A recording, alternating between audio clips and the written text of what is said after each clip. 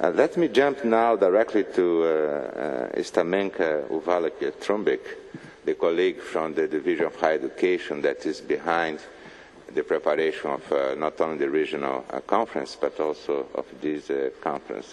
Stamenka, please, you have the floor.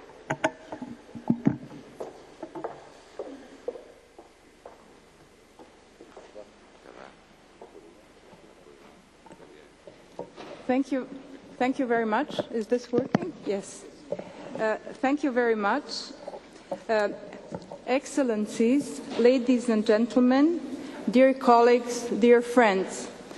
I had the privilege to participate in all 6 regional conferences that provided their input to this world event, and there were 6 of them.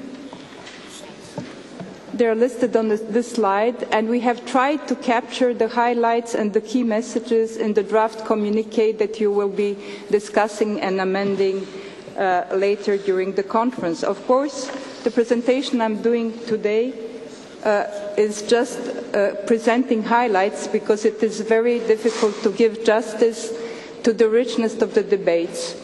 I would like to say, however, that there were some common features in all 6 conferences, and which underlined the strategic role of higher education in the knowledge society, which focused on the new dynamics and the changing landscape of higher education and research, which pointed to the need for strengthening regionalization and establishing common higher education and research areas, and which placed a great focus on access and the challenges of massification in all regions, of course not forgetting quality and excellence that were present in the discussions everywhere.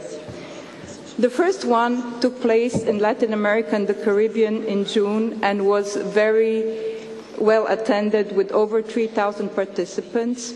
It was opened by President Uribe in dialogue with the students, and its highlights were on higher education as a public good, a human right, a responsibility of states, warning about the dangers of commercialization, trade liberalization, and GATS, underlining higher education's multicultural, multi-ethnic, and multilingual dimension, focusing also on the immigration of skilled professionals and finding ways to reverse this trend, and again, the need for stronger regionalization through establishing a common higher education and research area, enlaces in Spanish. Then the second one was held in Macau in September 2008, and the meeting began with a typhoon. That was the new unexpected dynamic that postponed the conference for one day, but gave for a focused discussion.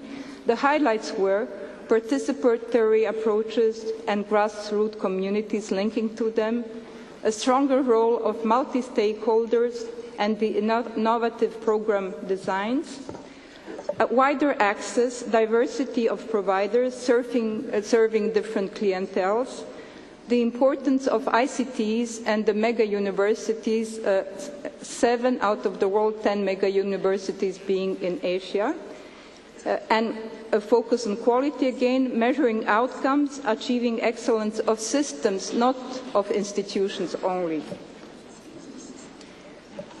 Then we went to Dakar for the African conference, which had very strong ministerial presence. Also the Prime Minister of Namibia was there, and many international partners and organizations.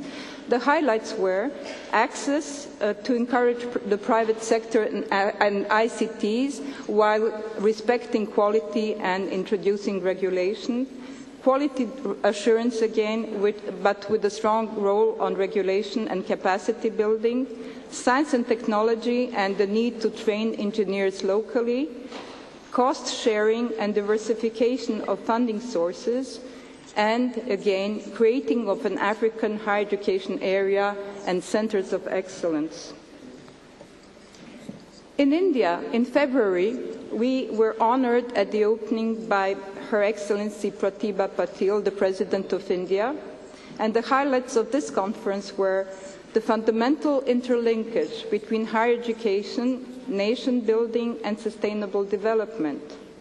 inclusiveness to encourage the disadvantaged, ICTs for expanding access, sharing e-learning materials and technologies for improving the affordability of higher education, globalization that respects local cultures and values, and mention was made strongly of the global financial crisis and maintaining and increasing public spending on higher education and seeking alternatives to augment resources for higher education and research. Then we went to Bucharest, and the memories from there was the memorable concert at the Athenaeum by the students of the Academy. Highlights of this conference were equity and access, combining competitiveness and values, quality with the standards, guidelines, and register developed within the Bologna process, and the Bologna process, which is the major development in the Europe region in the past 10 years, a regional initiative but which has global relevance. Finally, the interregional cooperation between Europe and other regions was strongly underlined, and UNESCO's role was considered as essential. The final conference was held in Cairo for the Arab states. It was interesting because it featured the showing of students' films, which was quite nice. The highlights were to expand access to reach 30% over the next 10 years, quality to develop mechanisms in at least 50% of faculties, both public and non-public, to reinforce the societal role of higher education and disseminate a culture of citizenship and tolerance, to strengthen a regional system of qualifications and to promote UNESCO chairs on key topics, to increase allocations in scientific research to 2% of the GDP during the next 10 years. All the declarations from these conferences are in your conference packages, but if you wish to read the reports, they're accessible on the websites.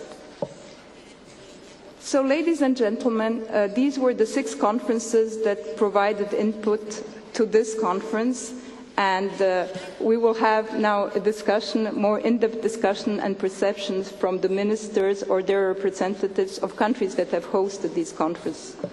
I thank you very much for your attention. Thank you, Stamenka, for successfully organizing these 6 regional preparatory conferences.